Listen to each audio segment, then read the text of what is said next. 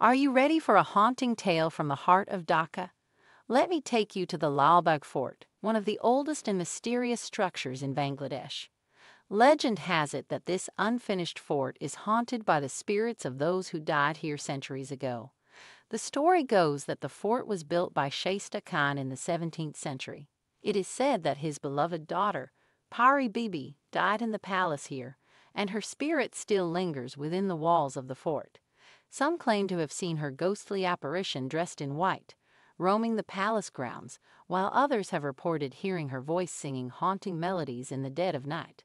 But Pari Bibi is not the only ghost said to haunt the Lalbagh Fort. To know what happened next, don't forget to hit the follow button and check out part 2 of this haunting tale.